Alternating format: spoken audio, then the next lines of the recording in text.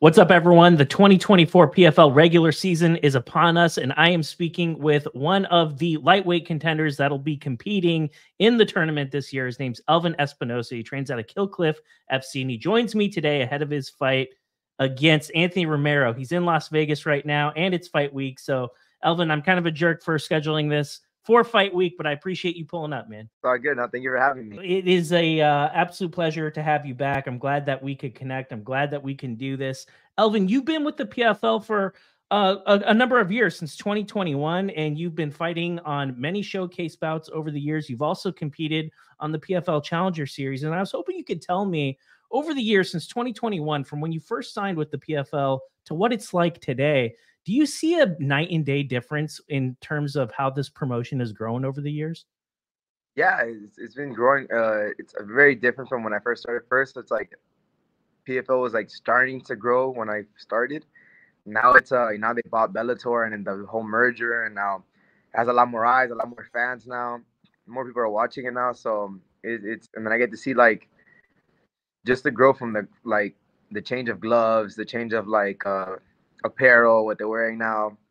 You know, so if I got the first shorts like in 21 to the shorts now and all the gear, it's cool to grow and evolve. Elvin, in 2023, you competed on the Challenger Series. You choked out Demir. It was a fantastic performance. And then you followed that up by fighting Keone Diggs. He was a really tough guy, and he went the distance with you. And that kind of surprised me. I think of you. I think of pressure. I think of grappling. I think of wrestling. And I think of submissions right off the top of my head. And I was thinking to myself going into that fight, Elvin's going to get this fight down to the ground. He's going to probably end up choking this guy out. That's what I ended up predicting. Were you surprised that Diggs went the full 15 minutes with you? No, yeah, man. Diggs is tough. He's never been finished from what I saw. You know, he has 2 split decision losses that could have gone his way. So he's a tough dude. If anything, he could have been undefeated also. Just those 2 losses that he had that were like so close. So, but he hung in there. The first round, I was on top, ground and pounding. You know, I think he was, you know, it's Hawaiian, so those guys are tough, bro. The Hawaiians don't quit. And for you specifically, like 2023 is very successful. We continue the winning streak, and your last fight was in August, and now here we are in April. And I know you're a pretty intense guy, and you're like the sort of guy that would fight like every 2 weeks if you could. You've been on the shelf for a while, and that's not through any fault of your own. That's just you're at the mercy of the PFL schedule, and I understand that. Is it hard to sit out for a number of months, considering all the success that you had in 2023? And does that layoff, like, I don't know, do you get antsy after a few months? Like, man, I really want to get in there. I really want to fight. I want to get on this this next PFL card. The next one doesn't show up till spring. And is that a tough thing to do, to have to wait for a few months? Yeah, it is, because, you know, I'm always hoping to just keep, you know, progressing in my career and getting more wins on my record and, you know, just building my experience. But it just lights a fire under me, because I'm like, you know, when it's coming, I finally got a chance to fight again. It just it gets me excited, you know. So at the end of the day, I'm just still growing, you know. I'm still like in the beginning of my career, and I'm hyped for this fight and then the next one. Elvin, 2024, the PFL regular season, now it's a completely different dynamic. Like, you know the format of the season, and you know the schedule already. Like, you know exactly when you'll be fighting. You just don't know who you'll be fighting. And is that kind of a relief in a way, like 2024? Like, you know you're going to have a lot of fights, and you could potentially win $1 million. I mean, that'd be quite a year for you. How excited were you when you found out that you were going to be a part of the 2024 PFL season? It's, you know, it's super exciting, man. It's life-changing, you know. I saw Impa do it, you know. It changed his life. He's for the better, and he's having a lot of great opportunities for him rise. So I can't wait to do the same thing, you know, win it this year, and, you know, change my family's life and be able to start a family, maybe have a baby next year, or, you know, who knows. But you got to do one step at a time, one fight at a time. And you brought up Impa, and I was going to ask you about him. He comes into the PFL. He goes on the Challenger Series. He gets signed to the regular season. Then he ends up winning a belt. And so he has been there and done that. And can you like pick his brain? Does he give you any sort of advice about like how to manage the load, how to manage your body and take care of yourself to go through a grueling PFL season? Because it's a lot. You're talking about the best fighters in the world compete in this thing. And even guys from the UFC have come over and they really haven't experienced a ton of success in the seasonal format.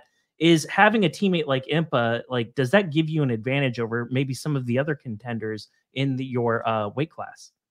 Yeah, it gives me an advantage. You know, I get to see what he's doing. I get to like follow along his path and his trainings and see what he's doing. What can I do to match his energy? And he just has a lot of like, you know, faith in himself and confidence. And, you know, seeing that he has it, it helps me. He's helping me build my own confidence and, you know, and faith in myself. And for me, it's grateful to have him in my corner and, you know, as a teammate and always being, this is my second time to be able to fight with him in the same card. So, and if we get to do this all year, it's going to be a dope year. I look at your cohort. I look at all the entire landscape of fighters that are in your division, whom you'll be competing against this year. And there's a lot of killers in this division. You have Solomon Renfro, yourself, Mads Burnell, JJ Wilson, Pitbull, Adam Piccolotti, and then of course Anthony Romero, and then a bunch of other people I'm not even going to name. Like when you like look at this like Shark Tank of contenders, like, are you like even maybe more excited to fight against some of these guys? Some of these guys I'm sure you've seen compete in Bellator over the years, and you got to be extra excited to have the opportunity to test yourself against some of the best contenders in the world. No, yeah, it's I'm not gonna lie, it's nerve wracking, but it's one like a nerve wracking that makes me excited. Like it gets me excited to train harder. You know, I know I'm gonna be facing.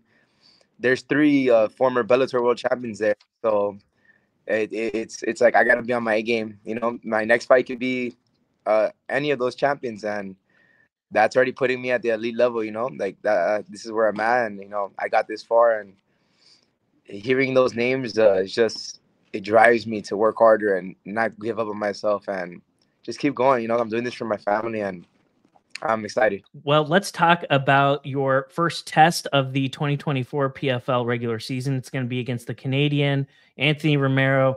Tough guy, 12-2 record. The last time we saw him was against Olivier Aubin-Mercier. He's a G. He shows up on short notice. That fight doesn't end up going his way. Can you tell me a little bit, like when you look at Anthony Romero, like what are some of the things that you see about him? Is there anything about his game that kind of stands out to you? No, he's really well-rounded. You know, he moves good striker. He moves well. He has good ground. I think he's a black belt also. He's wrestled. So he actually fought one of my teammates, Antonio.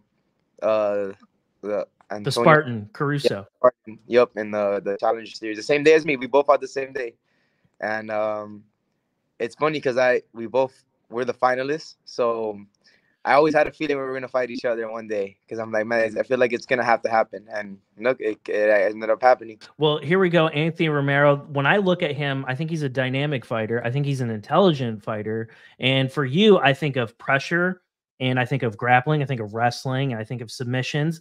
What's the key to beating somebody like Romero, in your opinion? I don't want to ask you about your game plan because I want to watch this fight on April 12th. But at the same time, just in general, Elvin, like what are some of the things that you're going to need to do in order to get a victory over a very formidable opponent in Romero? Yeah, no, he's a smart guy. So I gotta be patient. I gotta put the pressure on him, and you know, just get him worried about different things, my striking, my wrestling. I gotta make him overthink and be worried of, because I know I'm pretty sure he knows what I'm gonna do. I just gotta make him second guess himself and just keep guessing what I'm trying to do to him, and you know, confident in there. Elvin, I wanted to ask you about your striking because your wrestling, your grappling, your takedowns are so successful and you've dominated fights in that manner in the past. But can you tell me a little bit like the evolution of your striking? Do you have like technique and like skills in your back pocket that we haven't even seen before that you're prepared to show on April 12th? Yeah, man, I have, you know, I do a lot of stuff that I haven't been able to do it. Like, you know, like I got my spinning heel kicks, you know, my question mark kicks, my spinning back kicks. I have it. It's in the bag. I just gotta, you know, let it out. Well, ladies and gentlemen, maybe you'll get an opportunity to check that out on April 12th. Make sure you check this fight out. It'll be available worldwide on ESPN. Elvin, for people who have never seen you fight before, this is going to be like an opportunity not only for you to showcase your skills and your talents, but it's an opportunity for fight fans from all over the world to get a chance to see you compete. It's going to be on a huge card, the regular season format. That's going to bring more eyeballs. And for people who've never seen you compete before, what are some of the things that they could expect out of you when you fight here in a few days? You can expect me, to not quit on myself. I'm gonna be fighting to the last bell if I have to. There's gonna be a dog in there, and there's no quitting me. Just know I'm gonna give it all I got, and I plan to win every single fight I do this year. I know that you're from Nicaragua. I know that you're the son of immigrants, and you represent your country also when you go out there and perform. And to the best of my knowledge, there's never been a prominent MMA champion from Nicaragua. Like, what would that mean to you to be able to represent your country and like your heritage? And have you thought about that? And like, does that add like more pressure to you when you think about the 2024 PFL season? It doesn't add pressure, but it does light a fire under me. I'm excited for that because there's been boxers, only a few boxers that have become like world champions, and there's no MMA fighters that have gotten as far as I have. So I'm excited to be one of the first. Like, as of right now, technically I'm the highest ranked Nicaraguan fighter. So I'm gladly, I'm happy I get to represent that my country and my parents, and I can't wait to bring the belt to Nicaragua one day and, be the first champion in MMA. Well, Elvin, I appreciate your time this evening, sir. Thank you very much. And I'm looking forward to watching you compete on April 12th. If there are any people out there that you would like to thank or any sponsors that we need to plug before we go, let's do it. Yeah, just shout out to my sponsors, Milka. It's a soda from Nicaragua that, they're sponsoring me for this year. So I'm excited for them. And also my other sponsors, Desmond and Dover Law Firm. And, just shout out to my friends, my family, everybody who supports me. And I do this all for them. And, I'm grateful for everything I've been given in my life to do this. Well, thank you very much, Elvin. I look forward to speaking with you as we progress through the 2024 PFL regular season. Thanks for your time, and I wish you the best of skill. Yes, sir. Thank you, man. See you on the winner's side.